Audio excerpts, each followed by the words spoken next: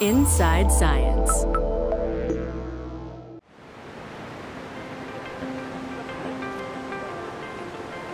Ph.D. student Andrew Mullen at Scripps Institution of Oceanography in San Diego, California, has been around the ocean his whole life. Studying the ocean is his passion. In the marine environment, there's a lot of really small-scale processes that affect large ecosystems. For example, coral reefs, while they can extend hundreds or thousands of miles, they're built by individual coral polyps that are around a millimeter in size. Currently, if you want to study an individual coral polyp, you'd take a sample from the reef and bring it back to the lab. That sampling process in itself is going to disturb the organism a lot. So if we want to really understand how an organism is interacting in its natural settings, we have to observe it in its natural settings. To help get a better up-close look at tiny sea life, but without disturbing this delicate underwater world, he developed a new underwater microscope that brings the lab to the ocean.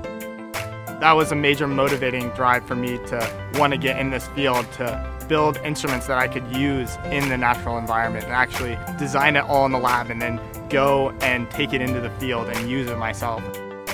He's already taken some unique images and video of some never-before-seen processes of tiny sea life, just as they occur naturally in the ocean.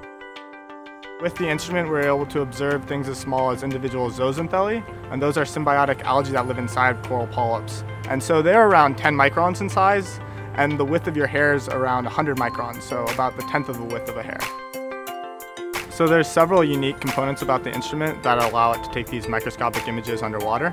And so we use this electrically tunable lens to help us focus, and what it is a soft lens that can change its shape, similar to how your eye changes its shape. And that allows us to very quickly change the focus of the instrument underwater. He's taken the microscope on a few journeys already, capturing amazing images of the secret life of corals. We use the instrument a lot in the Red Sea, and there we looked at coral polyp behavior and interactions.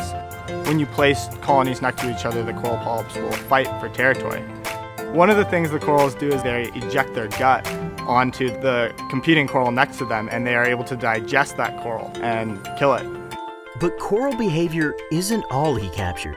After record-setting high ocean temperatures caused one of the largest global coral bleaching events ever, the microscope was used off the coast of Maui to reveal the unseen damage algae can do. After corals bleach, they're still alive, but they're in a very weakened state, and they're susceptible to being overgrown by algae, and we were able to look at the patterns by which these algae were overgrowing the corals, which hopefully will give us a new perspective and some new information about how the algae are actually able to kill and overgrow these corals.